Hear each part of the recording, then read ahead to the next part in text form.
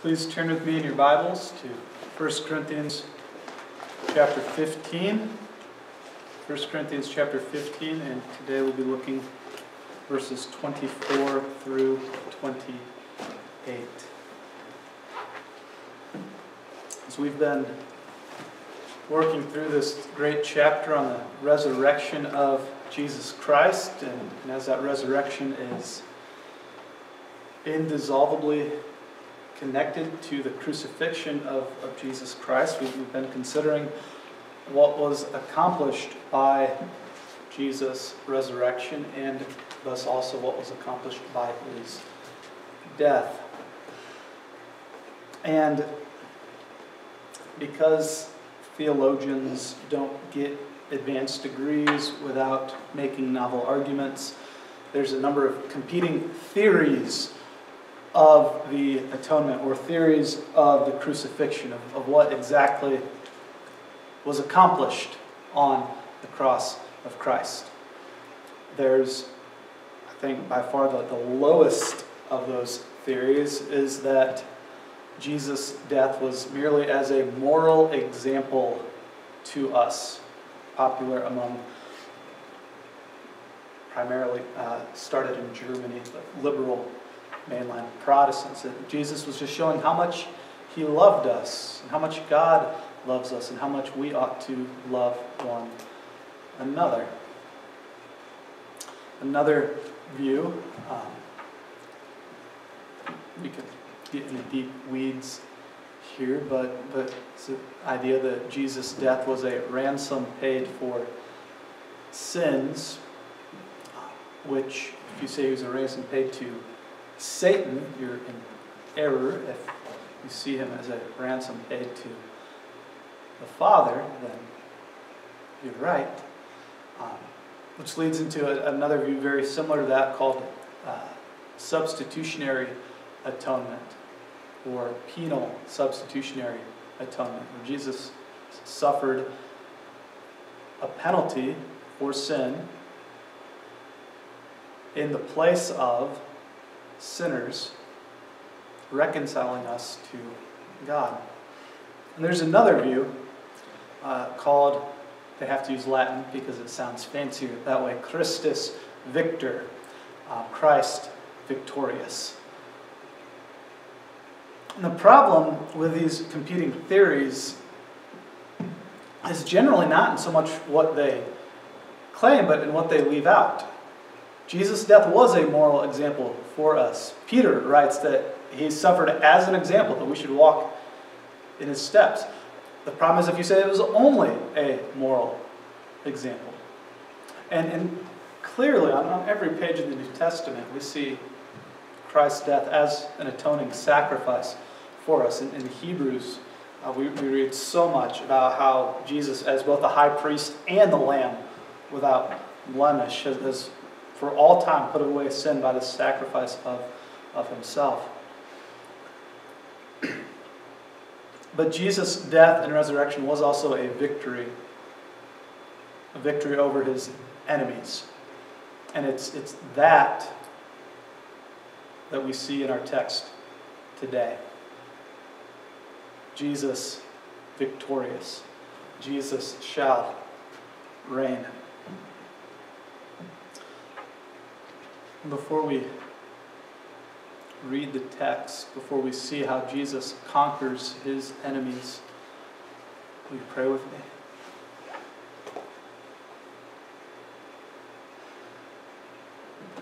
Father, we rejoice in the victory of Jesus Christ over all his foes.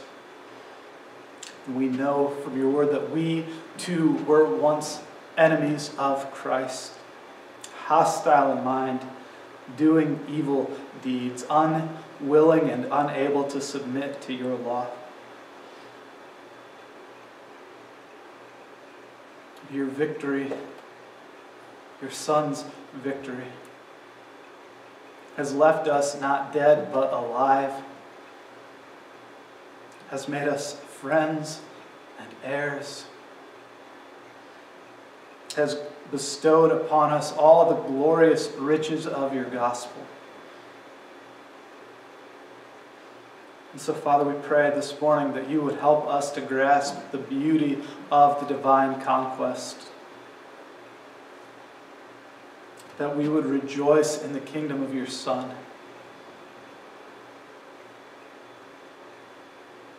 That we would rejoice to be conquered by the Galilean. We pray these things in Jesus' name. Amen. Again, our text, 1 Corinthians chapter 15, verses 24 through 28.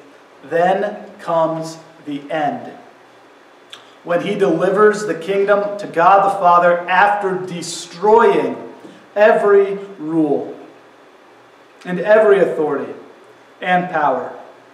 For he must reign until he has put all his enemies under his feet.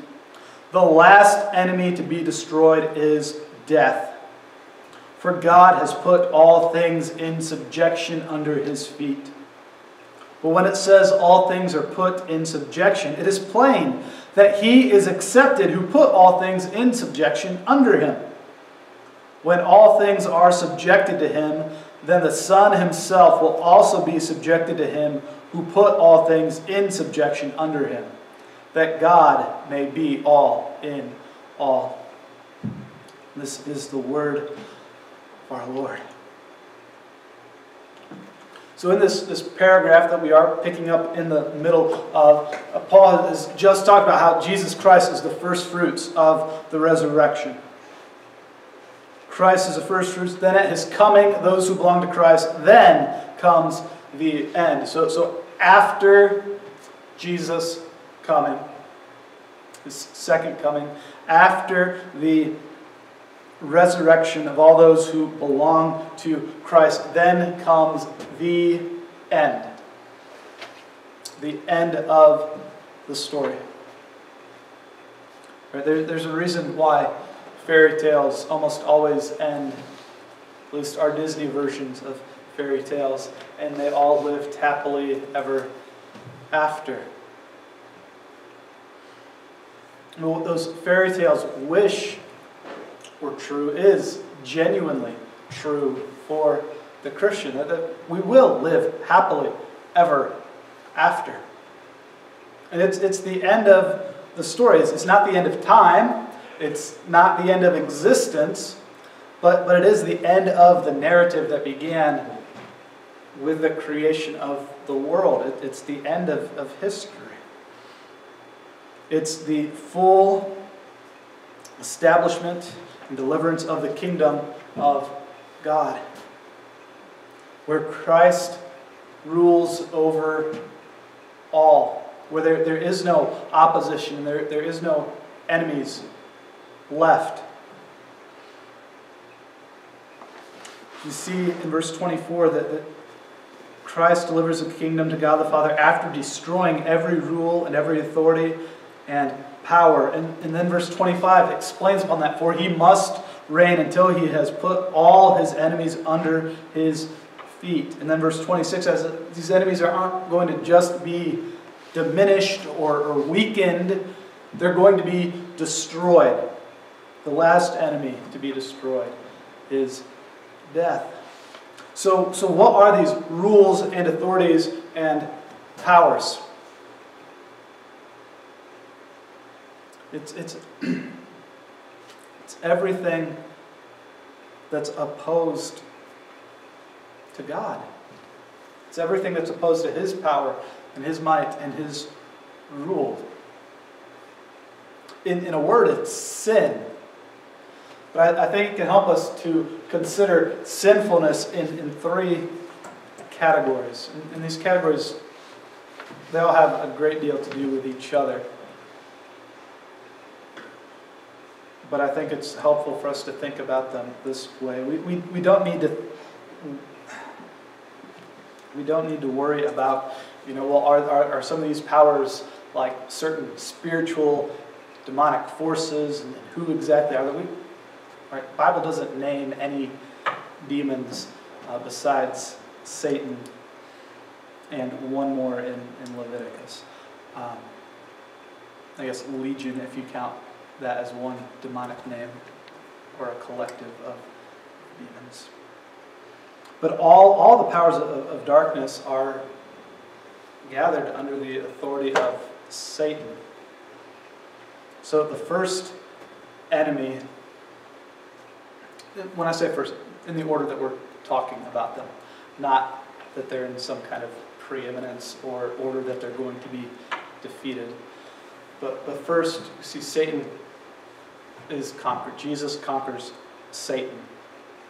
Jesus defeats and even destroys Satan. If you look at Hebrews chapter 2 and verse 14, the author writes, "Since therefore the children share in flesh and blood, Jesus himself likewise partook of the same things of flesh and blood, that through death he might destroy the one who has the power of death, that is, the devil, and deliver all those who through fear of death were subject to lifelong slavery."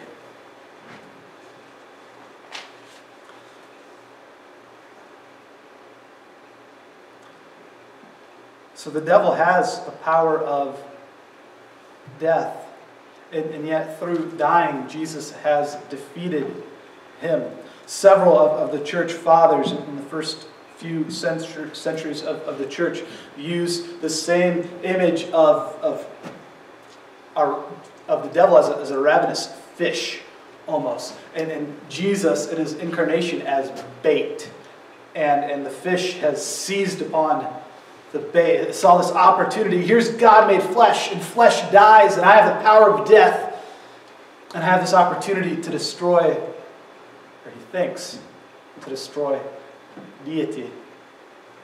But when he swallows the bait consumes the fish. Somehow, the power of Jesus Christ, through dying, he has destroyed the one who has the power of death. Because he'll destroy death himself. Death itself. Satan is described with two different adjectives throughout Scripture. Two specific things that he does that makes him an enemy of God and an enemy of the people of God. He's called the tempter, and he's called the accuser. We see Satan called the accuser. I'm sorry, I'm getting all sorts of out of order. He's called the accuser in Zechariah and in Revelation 14. He's called the tempter in Matthew chapter 4. But we also see him at work tempting as early as Genesis chapter 3. And Satan is always waging war against God through temptations. He comes in the form of a serpent to Adam and Eve and just sidles right up to Eve. Did God really say this? Did he really say that you couldn't eat any of the fruit of the garden? That seems rough. And it's not what God said at all. He's trying to sow seeds of doubt and mistrust. And then when the woman responds to the serpent that, we can eat everything except this one tree, the fruit from the tree of the knowledge of good and evil. On the day that we eat that, then we'll die. And what does Satan say? You will not surely die. God knows that on the day when you eat it, you will become like God, knowing good from evil. And so Satan is tempting Adam and Eve to doubt the veracity of God's word and to doubt the goodness of God's character. Well, he doesn't have your best interests at heart. You should trust me. I'm your friend. And he still does that today. Over and over and over again. Not necessarily in that cartoon image that we have of there's an angel sitting on one shoulder and a devil sitting on the other shoulder whispering in your ears. But he's constantly leading us through the world, through the sinfulness of our flesh, and sometimes just through direct spiritual demonic influence to doubt God's word and to doubt God's goodness. And to say, you're married to a sinner. Don't you think life would be a whole lot easier if you just went ahead and got a divorce? If God really cared about your happiness, wouldn't He say that it's okay? Or He says, money's kind of tight. Inflation is getting out of control. You really think it's a good use of your income to give so much of it to support the ministry of the Word? I mean, you've got bills to pay and mouths to feed. Think about all the better uses you could make of your time on Sundays. You could make more money. Then you could do more things. Or in whatever way. He's constantly tempting us. Say, well, yeah, God said that, but this is how things really are. This is how you can be happy. This is how you can be healthy. This is how you can be successful. Don't listen to God. Listen to me. So He tempts us. And Eve listened to the temptation and she ate. And Adam listened to his wife and he ate. And it turned out that everything the serpent said was a lie. Everything that God had said was the truth. And he tempted Jesus in the same way in the wilderness in Matthew chapter 4 when Jesus has been fasting for 40 days. And Satan comes to him, and, paraphrasing here a little bit, but 40 days of fasting, Jesus, wow, you must be hungry. There's not any food out here in the wilderness, but we've got these rocks. You're the Son of God. Can't you just command these stones to become bread? Wouldn't your Father want you to be well fed and cared for? He doesn't want you to suffer like this. He says, hey, Jesus, I know you've got this plan to establish your kingdom, but all these nations already belong to me. But I'll tell you what, if your Father's got a plan, but I don't think it's going to work. I've got an idea for it. Just bow down and worship me, Jesus, and I'll give you all these kingdoms. He's constantly saying, just forget about what God says. Don't trust what God says. Let's try another way. And it never works. It's never for our good. It might look like it works in worldly terms, but it always leads to death and destruction. He's not only the tempter, he's also the accuser. Again, Revelation 14, just the serpent, the dragon, is called the accuser of the brethren. But then in Zechariah chapter 3,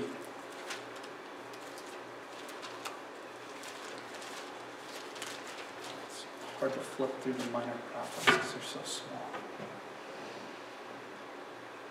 Zechariah chapter 3, verse 1. Zechariah sees a vision. Then he showed me Joshua the high priest standing before the angel of the Lord, and Satan standing at his right hand to accuse him. All right, so at this point, Satan has given up on lying in this vision. Now he's telling the truth. Some of the truth. Partial truth. This man's a sinner. God, he's done this. He's done that. So the other thing, he hasn't loved you with all of his heart, much less his mind and his strength. He hasn't loved his neighbor as himself. He's unclean. He's impure. He's unfit to stand in your presence, God.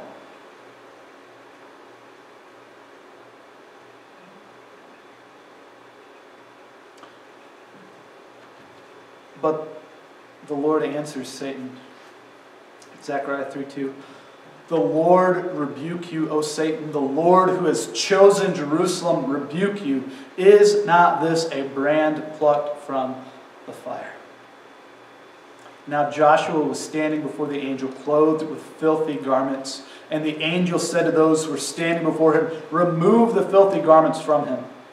And to him he said, "Behold, I have taken your iniquity away from you, and I will clothe you with pure vestments."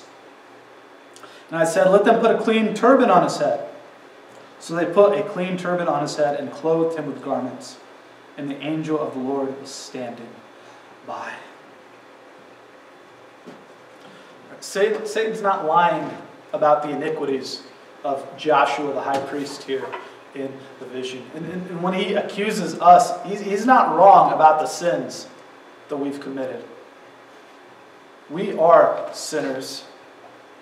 And on our own, we are condemned before the Lord. But Jesus has defeated the devil's accusations, not by denying them, but by cleansing us from them.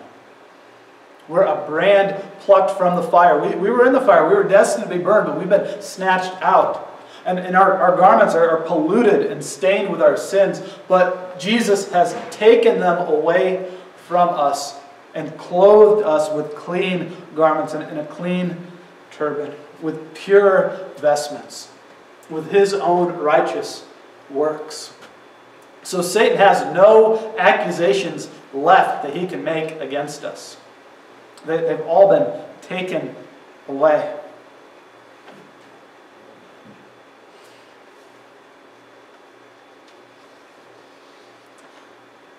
And while he continues to tempt us in this life, he can't conquer us through his temptations, because Jesus continues to protect us. And his Spirit continues to guide us.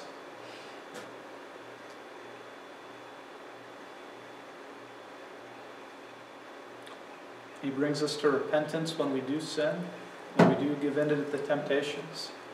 And the day is coming when Satan will be cast down, cast into the pit of darkness, cast ultimately into the lake of fire, and consumed. And he will never tempt us or anyone else ever again.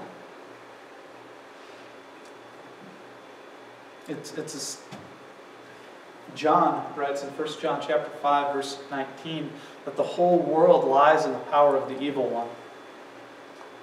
That the world is bought into Satan's temptations.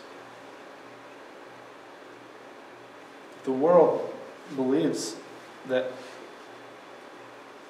if there is a God, if this is his word, then he doesn't have our best interests at heart. But through his death and through his resurrection, Jesus has destroyed the power of Satan. And Satan is being brought to nothing.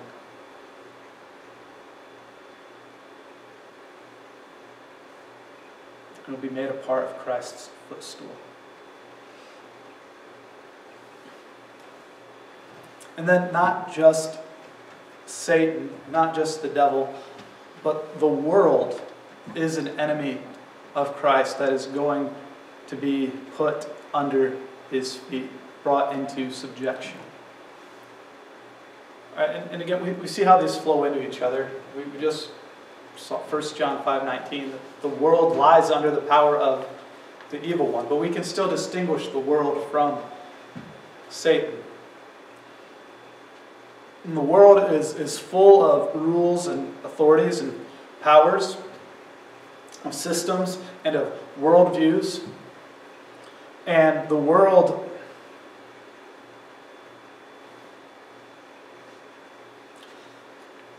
some of the things in the world in and of themselves are horrifically sinful. Some of the things in the world in and of themselves would be perfectly acceptable, except that they do not submit themselves to God's law. And so they stand in opposition to him. And they're going to be brought, again, to nothing.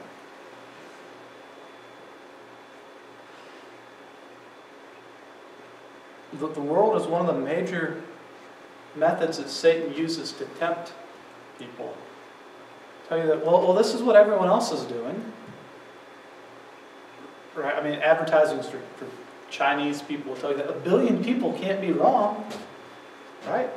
Rice has to be good. I do like Chinese food. But just because there's 1 billion people that like this or 7 billion people that like that and approve of that doesn't make it right. It doesn't make it true. It doesn't make it just. And that's one of the great dangers of living in a democracy. So we can get this idea that truth and morality are determined by a majority.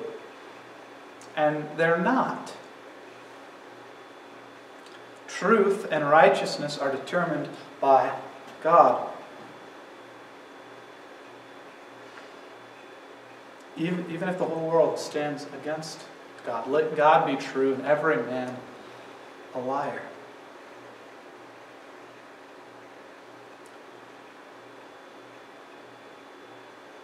So the world, under the influence of Satan, seeks goals outside of Christ, seeks to establish its own happiness and its own security.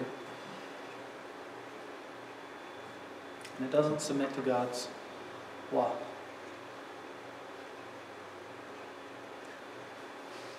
But Jesus overcomes the world. And again, 1 John chapter 5, verse 4 tells us that this is the victory that has overcome the world, our faith. Everyone who believes that Jesus is the Son of God has overcome the world. So Jesus, through faith and through the faith of His people and through the faith of His church, overcomes the world. The church endures and perseveres and survives. And at the end of days, it's not going to be the United States that's the last empire standing. And it's not going to be a resurgent Soviet Union. It's not going to be China. It's not going to be the European Union or the World Economic Forum or a new world order. All those nations and all those powers will be brought to nothing. There will be the kingdom of God, and only the kingdom of God. And what that means for us as citizens in the world means that our ultimate allegiance must always be to Christ above all earthly powers, kingdoms, and parties.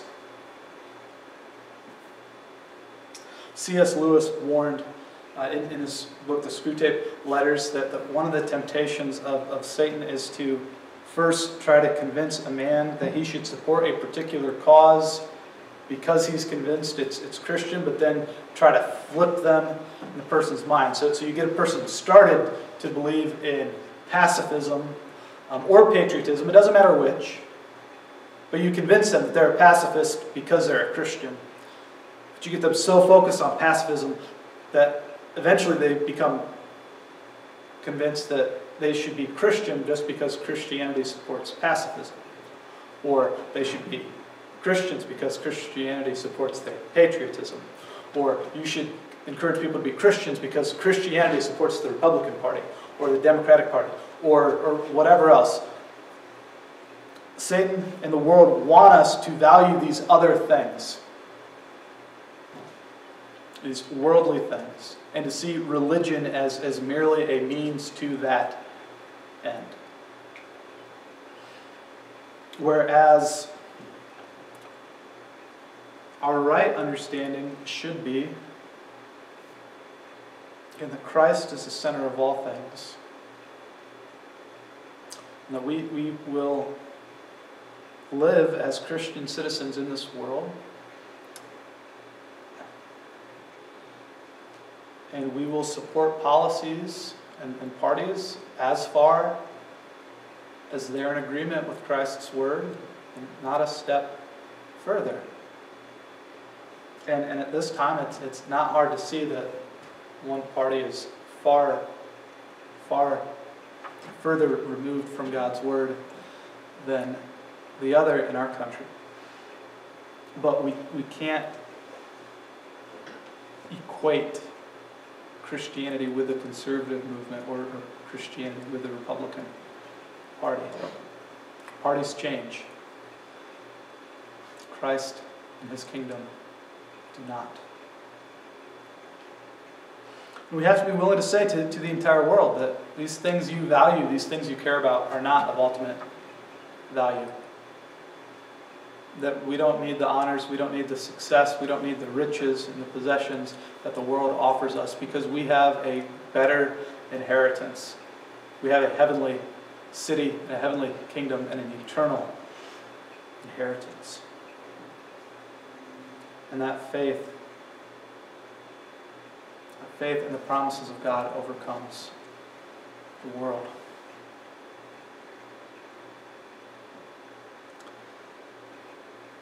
And then the third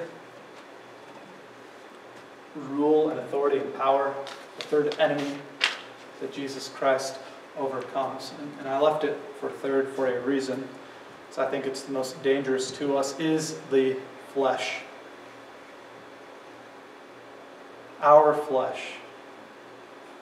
Our earthly human nature, corrupted by the fall, is opposed to God. So again, Paul writes to the Romans that the mind that is set on the flesh is hostile to God, for it does not submit to God's laws. All right, and again, these are all connected. Right? Our flesh is influenced by the world, that, well, these are the things we ought to value, and these are the things we ought not to value. Our minds and our flesh are influenced by the temptations of Satan. But we can't blame everything on society. They didn't make us this way. We can't blame everything on, well, the devil made me do it. The fact is that our flesh, suppose to God, that we have longings, desires, passions for things that we ought not to have. Things which are not part of God's perfect design for us. Things are not part of God's perfect will. Things which have to be brought in subjection to Christ.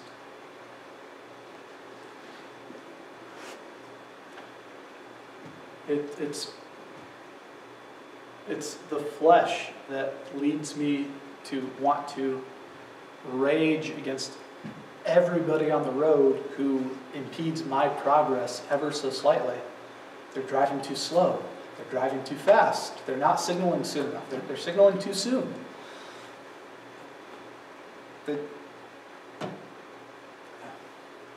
slowing down too much to make this turn. You know, they're taking this turn at an absurd rate, whatever. Right, that's my selfishness. It's not something I can blame on anybody else. And it needs to be put to death that Christ might live in us. And Jesus conquers our flesh through his Spirit. So Paul can write in Galatians 2:20, I've been crucified with Christ. It is no longer I who live, but Christ who lives in me. It's how in John 3 we can read about how we have to be born of water and of the Spirit. It's how Ezekiel could prophesy in Ezekiel 36 that God will remove the heart of stone that is in our flesh and give us a heart of flesh. And he will write his commandments on our hearts and make us careful to walk in his statutes and observe his rules.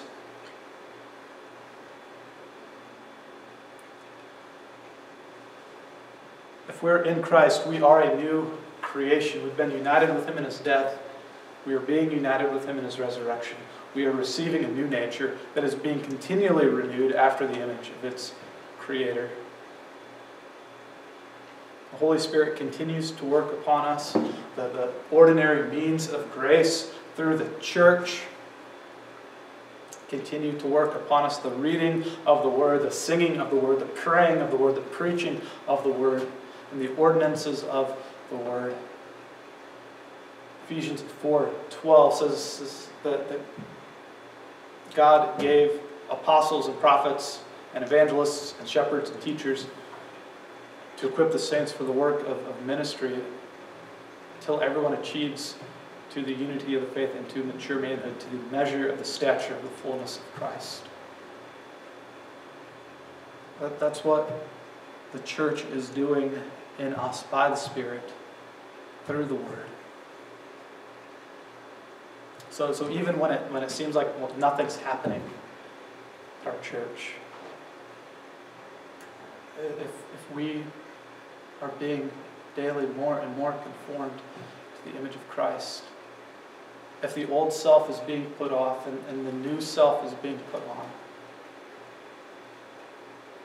if our impatience and our self-centeredness and our lusts, our worldliness is being killed, and Christ-likeness is being developed, then the church is serving its purpose. And Christ is having the victory.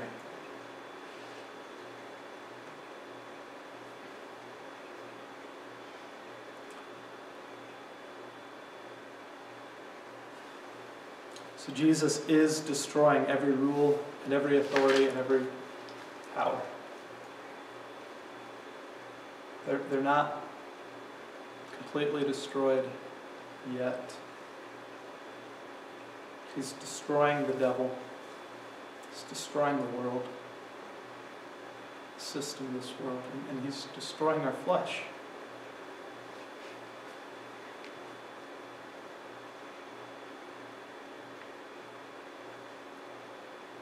In verse 25, for he must reign until he's put all his enemies under his feet. And that all there means all.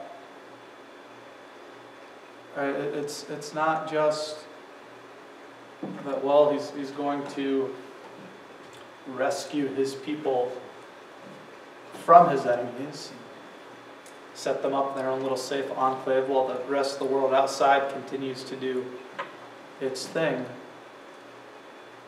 All his enemies will be put under his feet. There's right, in every conflict in our world, there's belligerents and there are neutrals.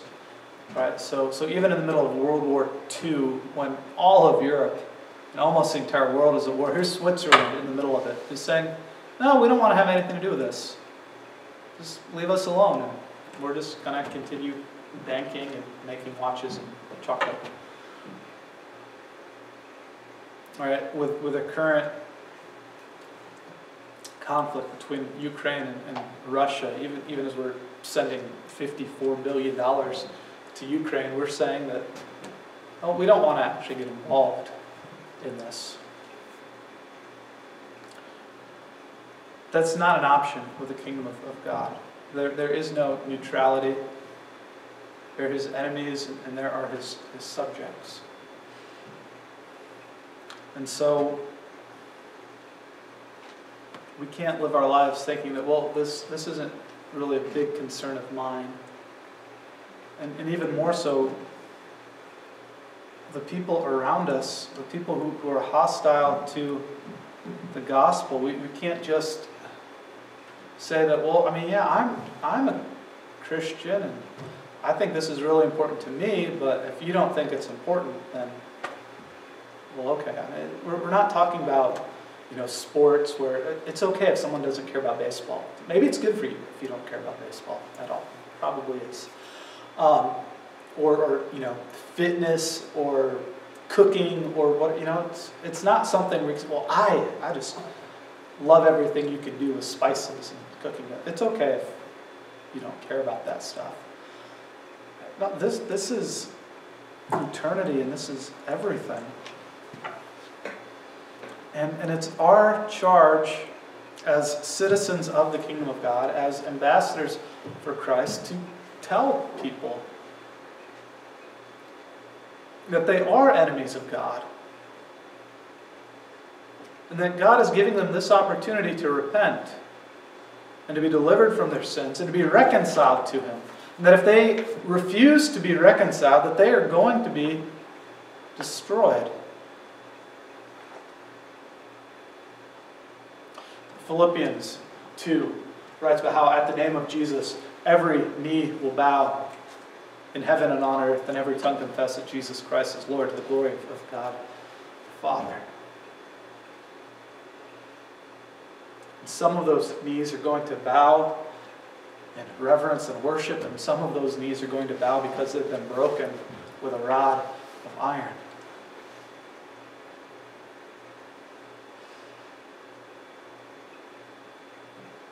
We can't force people to believe this gospel. We can't compel people to accept the grace of Christ.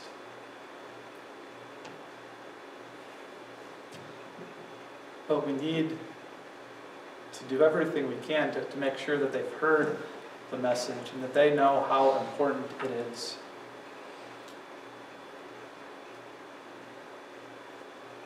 That it is going to affect them. Then verse 26 says, the last enemy to be destroyed is death. And the reason why death is the last enemy to be destroyed is because death is the result of sin. Romans 5 puts it very clearly that sin came into the world through Adam and death through sin. And so death spread to all men because all sinned.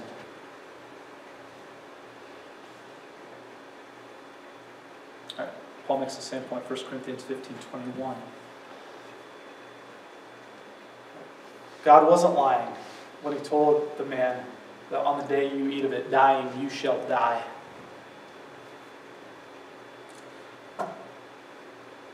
And so for the only way for death to be destroyed is for the cause of death to be removed. And so when sin is no more, because the devil is no more, because the sinful world is no more, because our sinful flesh is no more, then death will be no more.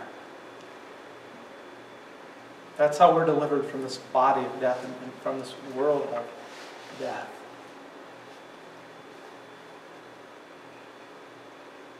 We can already say, by faith in Christ, it is not death to die.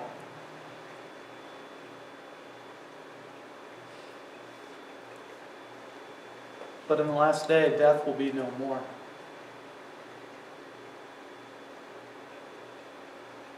It's already lost its power. It's going to lose its existence over us.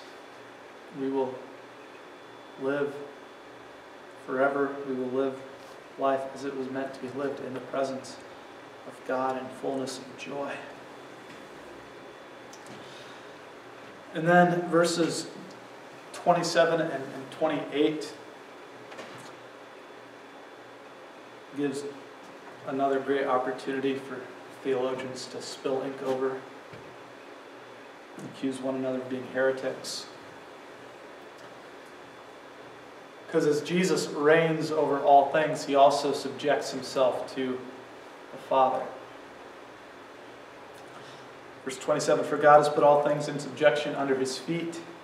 But when it says all things are put in subjection, it is plain that He is accepted who put all things in subjection under Him. So God the Father has put all things in subjection under God the Son's feet. But God the Father is not a part of that, all things that are subjected to the Son. When all things are subjected to Him, the Son, then the Son Himself will also be subjected to Him, the Father, who put all things in subjection under Him, the Son, that God may be all in all. So,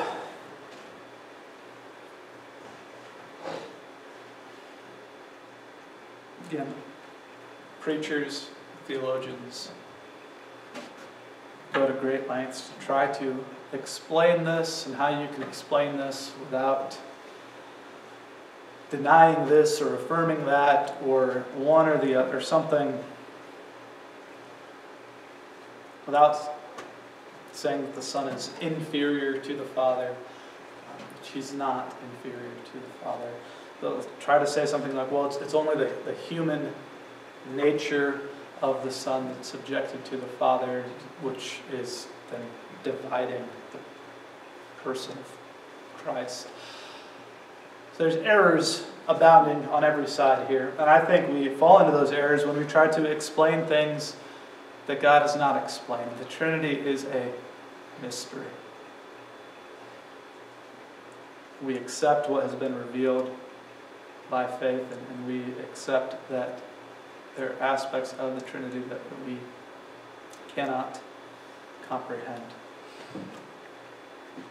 But what is clear in these verses is that the Son is going to subject himself to the Father. That there's not three heavenly kingdoms where the Father reigns here, and then the Son reigns here, and the Holy Spirit reigns over there.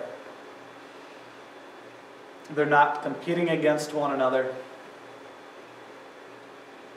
They're not even like our states theoretically do in a confederation where they're cooperating with each other. They're unified, united with one another, with the Son subjected to the Father, so that God may be all in all. There's a perfect unity of will between the Father, Son, and Spirit. There's an agreement of purpose. There's a sharing of majesty, a sharing of authority, a sharing of power, so that God may be all in all. And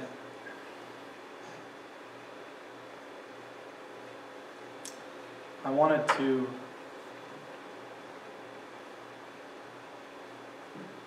conclude this verse with just quoting at some length from John Gill, Baptist preacher in England, 1700s.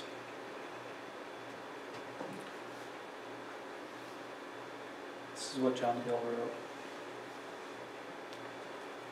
For by God is not meant the Father personally, but God essentially considered, Father, Son, and Spirit, who are the one true and living God, to whom all the saints will have immediate access, in whose presence they will be, and with whom they shall have uninterrupted fellowship, without the use of such mediums as they now enjoy.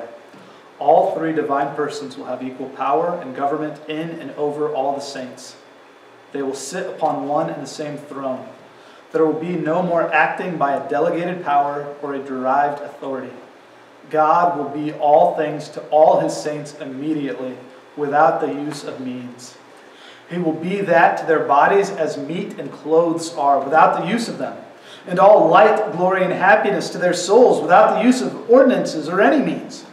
He will then be all perfection and bliss to all the elect, and in them all which he now is not. Some are dead in trespasses and sins, and under the power of Satan. The number of them in conversion is not yet completed. And of those that are called, many are in a state of imperfection, and have flesh as well as spirit in them. And of those who are fallen asleep in Christ, though their separate spirits are happy with him, yet their bodies lie in the grave, and under the power of corruption and death. But then all being called by grace, and all being raised and glorified in soul and body, God will be all in all. This phrase expresses both the perfect government of God, Father, Son, and Spirit, over the saints to all eternity, and their perfect happiness in soul and body, the glory of all which will be ascribed to God. And it will be then seen that all that the Father has done in election, in the counsel and covenant of peace, were all to the glory of his grace.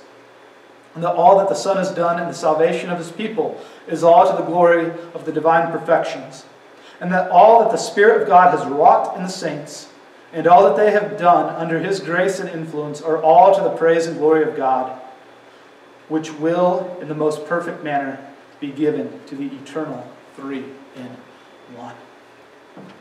God will be all in all. When his kingdom is perfectly established, when all things are subjected to the Son, when the Son is subjected to the Father, then without the use of means, you won't have to partake of the Lord's Supper to partake of the Lord. You won't need to. There aren't going to be any preachers in the kingdom of God. That there will be preachers, I hope, who have made it into the kingdom of God.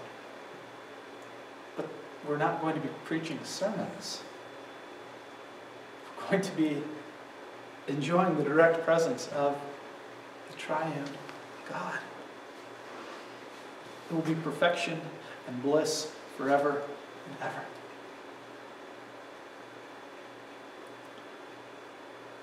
This is what God will do.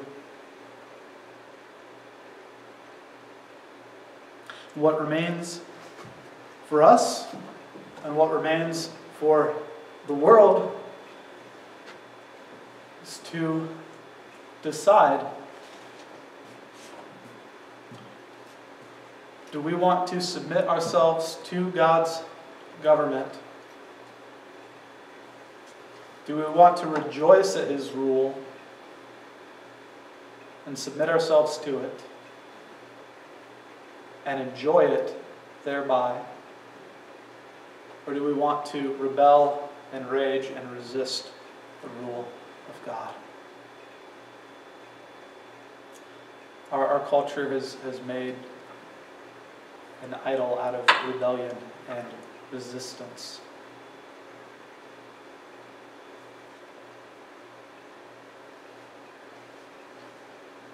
There's no virtue in resisting the kingdom of God. There's no hope in resisting the kingdom of God. There's no joy in resisting the kingdom of God.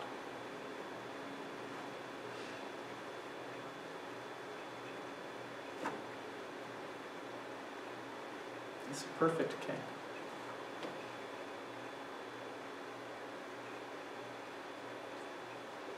So let us submit ourselves to him and let us call others to do the same. Let's not tolerate, let's not tolerate any rebellion against him in our own lives. Will you pray with me?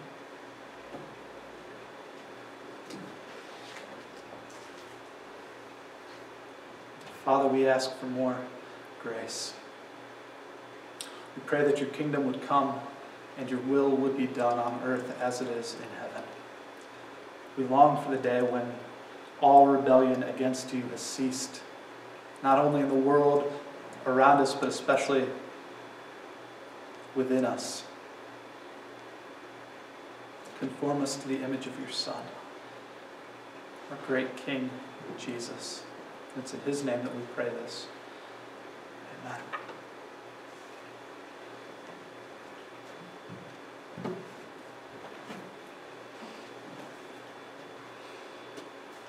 And as we